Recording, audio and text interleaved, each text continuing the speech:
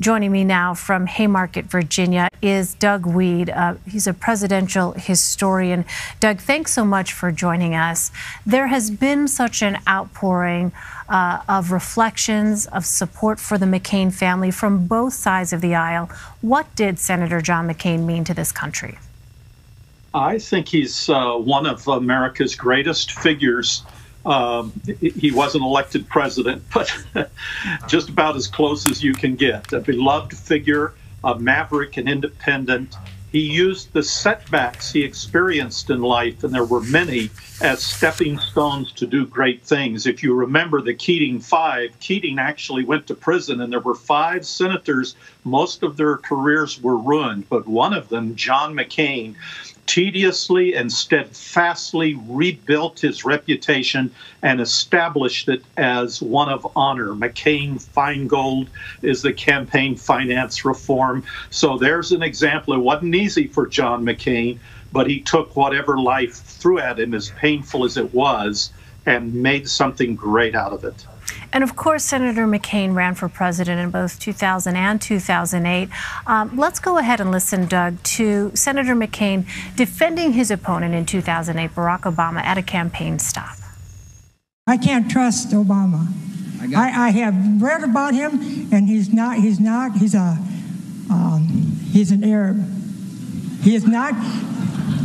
No, ma'am. No? No, ma'am. No, ma'am. No, ma'am. He's a decent family man, citizen that I just happen to have disagreements with on fundamental issues, and that's what this campaign is all about. He's not. Thank you. So, Doug, for some people it may have been a little bit difficult to hear, but the woman said this of Barack Obama. She said, "I can't trust him, quote, he's an Arab." And then we heard Senator McCain's response there. Can you talk about the significance, Doug, of that particular moment?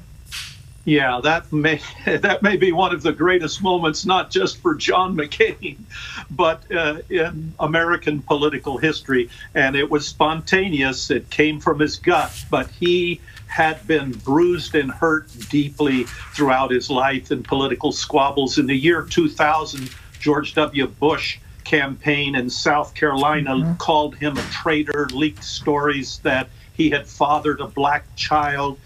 For John McCain, it's one thing to suffer at the hands of communists who have a different system and who feel like we're invading their country far away from home. It's something else to come home and get hit in the gut by a fellow politician in the same political party. So when that moment came with Obama, no, there's no way he was going to go there. And that's where his intuition, his instincts, and his deep feelings took over. And I think it was a great moment for all of us. And of course, Senator McCain, we know, will be laid to rest in Annapolis, Maryland. Describe why that particular location is so significant. That's a great moment for him. Like a lot of public figures and sons of great men, many of the presidents, they're mama's boys with an absent father. And John McCain's father, who had the same name, but it was John S. McCain, he was the commander of U.S. naval forces in Vietnam. And all his life, John McCain was in the shadow of this absent father. But now he's going to be buried in Annapolis and triumphant, a great career, honored, will probably be remembered far more than his great father, whose shadow he lived in all of his life. So it's a great triumphant moment for John McCain. He's coming home. Well, you met Senator McCain nearly 30 years ago and interviewed him numerous times. What did he tell you about how his experience in the military shaped his time in office? Yeah, I think it dominated his experience. My stepmother's brother, General Robinson Reisner, was at the Hanoi Hilton with him when they were tortured, and there was a brotherhood there of what they went through that never, ever left them.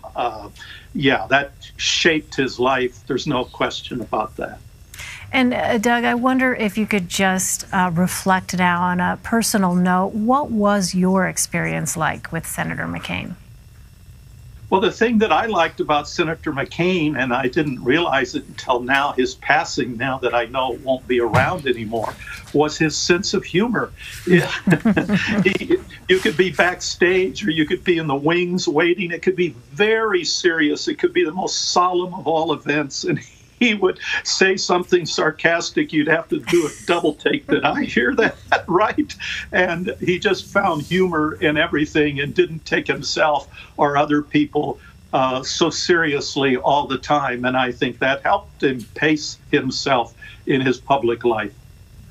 Well, Doug Wead, presidential historian, thank you so much, Doug. We really appreciate your time. Thanks, Elaine.